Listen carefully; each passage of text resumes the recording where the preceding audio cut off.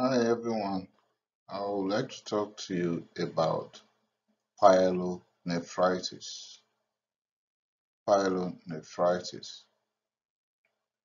It is a form of urinary tract infection, but you need to act fast. So it's a kind of emergency situation when anyone has pyelonephritis. Okay, let's go. Acute pyelonephritis is the infection of the renal parenchyma with a source from either urethra or bladder ascending up to the kidneys. That is not the only way to get it anyway. It may also be directly to the target organs, in other words to the kidneys, through bloodstream.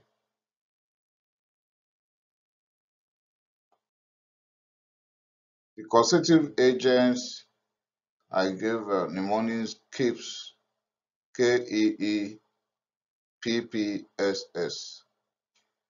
and that stands for Klebsiella, Enterococcus faecalis, Escherichia coli, Enterobacter, Staphylococcus aureus, Staphylococcus saprophyticus, Proteus mirabilis, and Pseudomonas aeruginosa.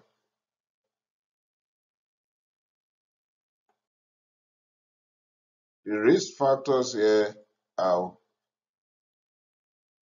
kidney stone, otherwise known as nephrolithiasis, catheterization, kidney surgery, reflux, impaired immunity like someone on chemotherapy, steroids, and overwhelming infection, including HIV. When someone has kidney stone, there's blockage.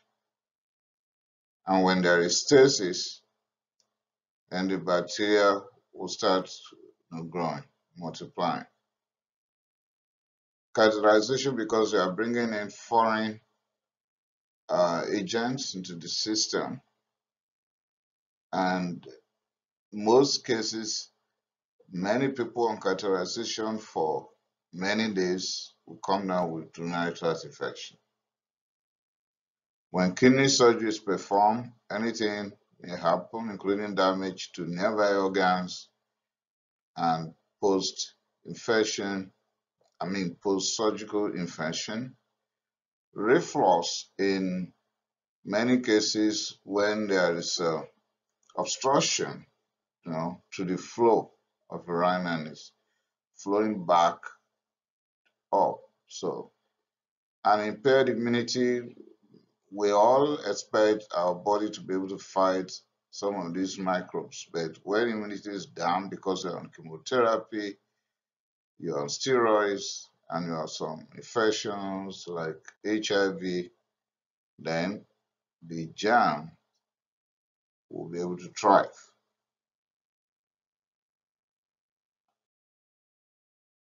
Also, benign prostatic hypertrophy, prostatic carcinoma, urethral stricture, all of them will cause stasis of the urine, and that will allow for the growth of the bacteria. Short urethra, like in females, the urethra is very short, so any infection along the perineum, the microbes along the perineum can easily ascend up to the bladder and to the kidney.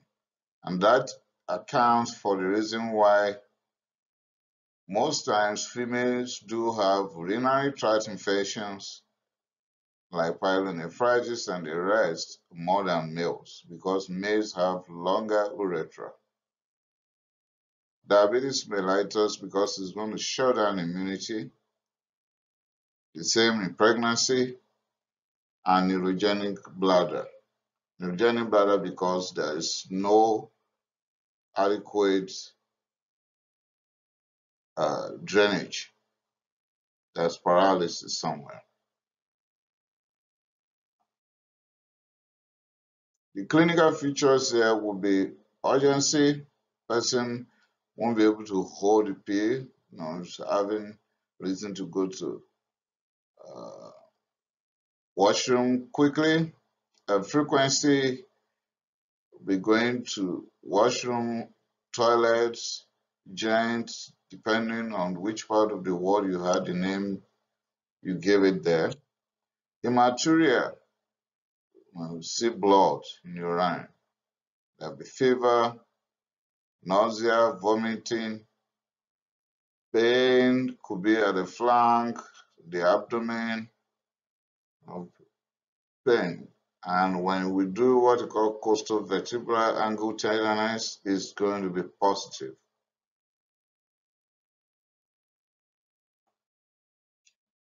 There could also be chills, muscle pain, pause in the urine, and painful urination, pain while peeing, rigors, which means your body is shaking, and everything will occur very fast, less than 24 hours. That makes it an emergency situation. It's acute, but it's an emergency situation because you need to act very fast.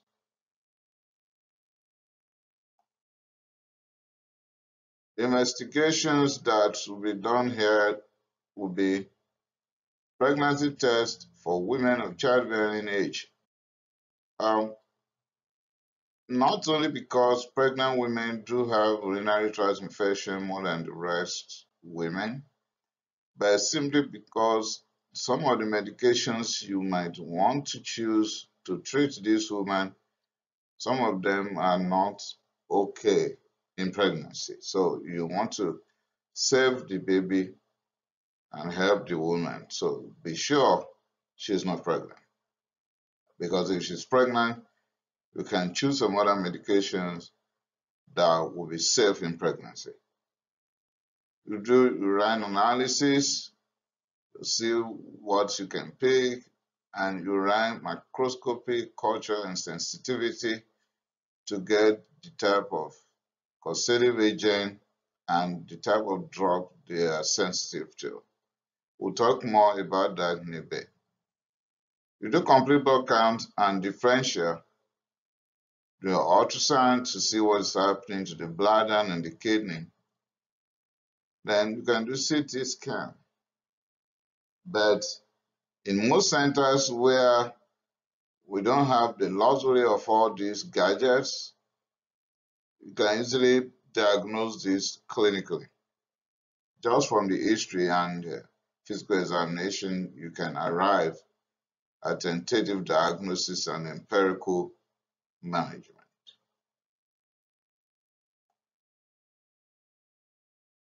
The treatment here is considered whether this patient is stable or not. A stable patient that is not vomiting, well, start with intravenous medications and later placed on per oral medications. But if this person is unstable hemodynamically, which means the blood pressure is down, is unconscious or confused or all the likes, you admit. Give IV fluid, give your intravenous antibiotics.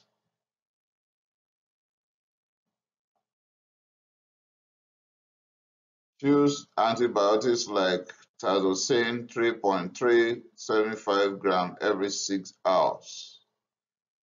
Or you can choose ceftriaxone intravenously 1 gram once daily, ciprofloxacin 400 milligrams twice daily, levofloxacin 750 milligrams once daily. Remember I said the other time that you're going to rule out pregnancy in a childbearing woman.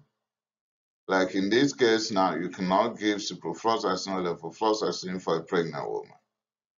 But if you do your microscopy culture sensitivity and it comes out that there is methicillin resistant Staphylococcus aureus or extended spectrum beta-lactamase here, then you can change the duration to imipenem 500 milligram IV every 6 hours with vancomycin 15 milligram per kilogram every 12 hours.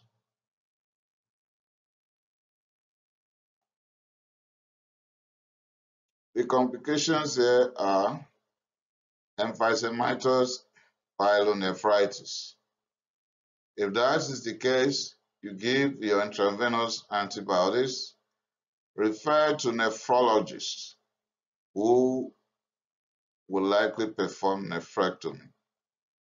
There's possibility of urinary tract obstruction, and in that case, you can do percutaneous nephrostomy with tube and stenting.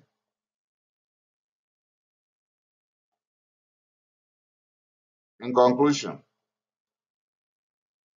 we are going to go over the entire urinary tract infection in details very soon, and I will just implore you to watch out. Thank you for watching my presentations. Kindly subscribe to my channel so that you can get these presentations as soon as they are published. Thank you.